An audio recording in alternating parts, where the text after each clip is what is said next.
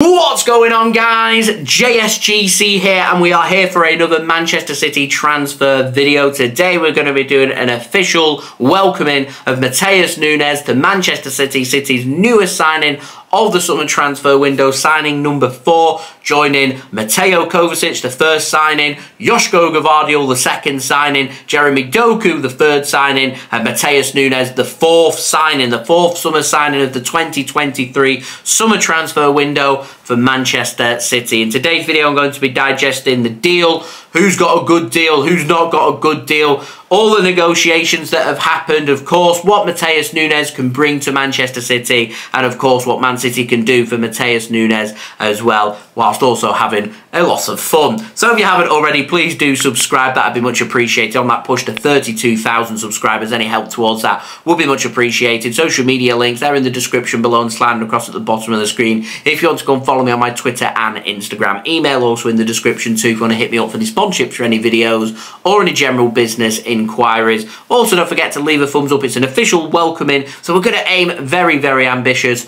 1,000 likes. Any help towards that would be much appreciated. And also don't forget as well to leave your thoughts in the comments below. Matheus Nunes, are you happy with that? Let me know your thoughts in the comments below. So we're going to crack on with this video. We're first up going to start with negotiations. This has been a transfer that's been sorted relatively quickly by Manchester City. Less than 2 weeks it's taken from the rumours to start linking Matheus Nunes with Manchester City to this deal getting sorted. Manchester City a couple of weeks ago looked like they were going to sign Lucas Paqueta from West Ham. His betting allegations come out, that deal collapses, and all of a sudden Man City were looking at other alternatives. And often Manchester City are looking at alternatives, we always seem to come up smelling of roses. We always seem to go out there and bring in somebody else who's more complete, who's better for the team, and it ends up just being a success. And I'm hoping, going off our proven track history of this, that Matheus Nunes will be the same here for Manchester City. City bringing in the young 24-year-old Portuguese central midfielder,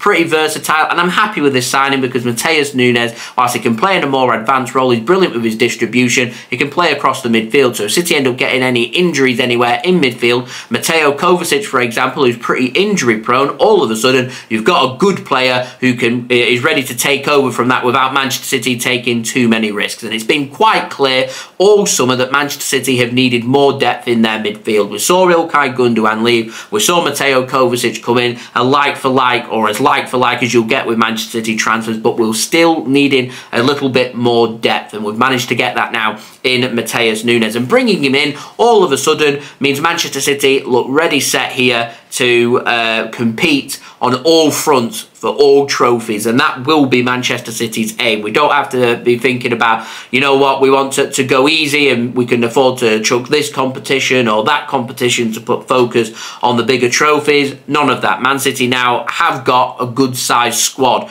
We looked a couple of players short a couple of weeks ago. We bring in Doku, we bring in Matheus Nunes, and all of a sudden you've got high quality young players coming to Manchester City who offer something a little bit different to what we've already got. So firstly, I'm very happy with the signing of Matheus Nunes. As I said, good with his distribution. I'd expect him to be doing very well with Manchester City. I would expect him, being a ball distributing midfielder, to be able to learn from Pep Guardiola to improve his game to get even better. Now, City aren't going to spend a vast amount of money. We're talking, what, £50 million plus here to bring in Matheus Nunes. We're not going to spend that amount of money with him not getting game time. He will get game time for Manchester City. He has to get game time for Manchester City because we play 4 central midfielders at times in games. We play 60 plus games in a season. We have Kevin De Bruyne out for 4 to 5 months. There's no let-up in the domestic season and European season for Manchester City.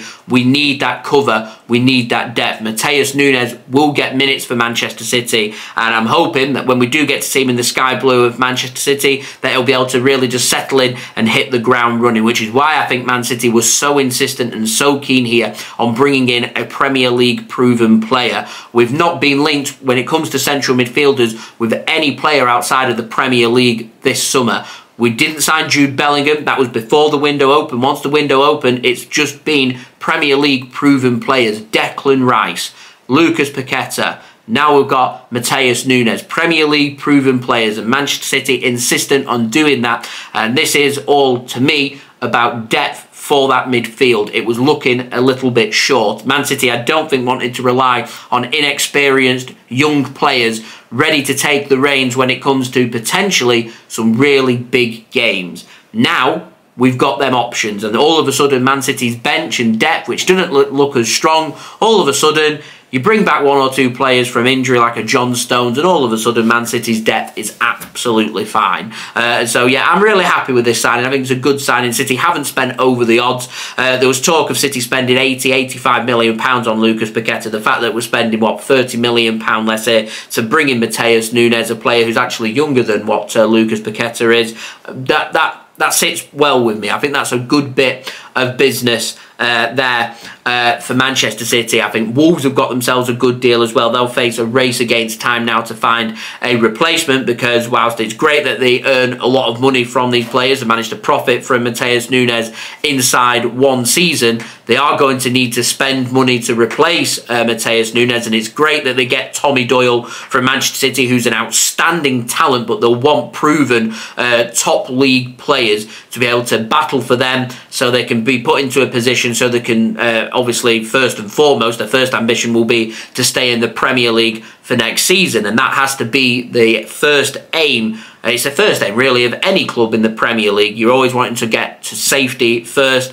to secure that money, the Premier League money. It's the most lucrative, most watched league in the world. You want to get it right, and Wolves need to get it right. So it'll be interesting to see how they replace him and doing it this late in the window. It's a whopping amount of money to be spending this late in the window. This hasn't been a panic buy from Manchester City. This has been carefully thought out at a very quick pace. Kudos to Chicky and the team getting a deal sorted in less than 2 weeks here for Matheus Nunes to become a Manchester City player. And I think we could all just sit back now, relax, enjoy what's left of the transfer window without having too much pressure put in on Manchester City. But City done a good bit of business this summer. 4 high-quality players brought in to the club to help improve. We've signed some top-quality young talent. Jeremy Doku, Matheus Nunes, Joško Gvardiol. These are exciting young players who will get better under the coach and direction of Pep Guardiola and Manchester City. You've got experience in Mateo Kovacic. We've already seen him hit the ground running for Manchester City as well, and I'm backing Matheus Nunes to do that as well. I think the only question will be, how does he break into the team? How does he become not a squad player but a first team 11? And he has to do what other players have done in the past, the likes of Nathan Ake, for example, who, when you're given that opportunity, you have to grab that opportunity with both hands, and if you do, all of a sudden you become a regular. We've seen Calvin Phillips. He's been given them opportunities and struggled, and because of that, always getting linked with the exit door, and it can go two ways. Are you going to be an Nathan Ake and a success? Are you going to be a Calvin Phillips and fighting and scrapping for your future at Manchester City? Matheus Nunes, the ball's now into his court. He's got the quality. He needs the consistency. He needs to sit down. He needs to listen to the coaches. He needs to improve his game, because we've seen it with Jack Grealish. It takes time to adapt to the playing style of Manchester City. And as I always say with any new signing, you need to give them at least 2 seasons before you can judge. And that's the same, in my opinion, with Calvin Phillips. He's done 1 season. He's struggled. He needs to have a really good second season, because I can see Calvin Phillips in the next 12 months. It's make or break. He'll either be an outstanding success for Manchester City and he'll be breaking into that midfield, or he'll be leaving Manchester City. No two ways about it. Manchester City don't do rotation when it comes to their players and squad depth. Manchester City will always keep their squad nice and fresh. 2 or 3 players here, 2 or 3 players there, and Matheus Nunes now becomes part of that conveyor belt, and he needs to now buckle down, work hard. He's been on strike at Wolves. I wasn't keen on that. He needs to make sure that at Manchester City, obviously it's great that he wants to join us, and it's great that he's done everything in his power to make that move happen. There's ways and means of going about that, and as I said, his attitude needs to be spot on, because if it's not, City will not put up with it. Manchester City are a level above everybody else when it comes to commitment and requirement for professional top level football. But I think Matheus Nunes has got it. I think he'll be a really good player. I'm really happy with his signing. We've got a really good deal. I think all parties here will be happy. The only party that won't be happy will be Wolves with how long they've got left to find a replacement. I don't know why Man City have left it this late in the window, but it is what it is. Wolves get a lot of money here. They need to try and get it sorted to try and bring in a player. There's still time in the window. Deals can be done in a day or two. And as long as you've already identified the players and you're happy to pay a price, deals can be done relatively quickly. So there we go. That has been today's video. I hope you enjoyed the video. As I said, 1,000 likes welcoming Matheus Nunes to Manchester City, summer signing number 4 for the Manchester City first team squad. Also, don't forget to leave your thoughts in the comments below. Subscribe if you're new around here. 32,000 subscribers is the aim. Trying to get that by the end of transfer deadline day. So any help towards that would be much appreciated. Also, don't forget as well, social media links, they're in the description below and sliding across at the bottom of the screen if you want to go and follow me on my Twitter and Instagram.